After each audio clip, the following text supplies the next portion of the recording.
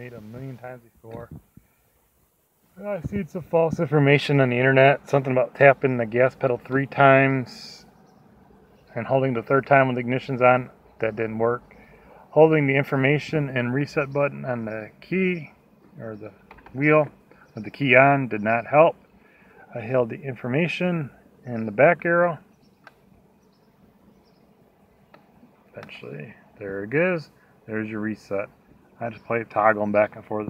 Information and the back arrow. The reset and information did not work. So that let me reset my oil, and as you saw, it was 100%. Which means 100% of your oil is there. And there's too many menus on this thing. If anyone knows how to hack the menus, let me know. I don't need my average speed, my average mileage, second trip. I just need to get the simple stuff and be done with it. Thank you for watching. Chevy Cobalt. Most Chevys work the same way.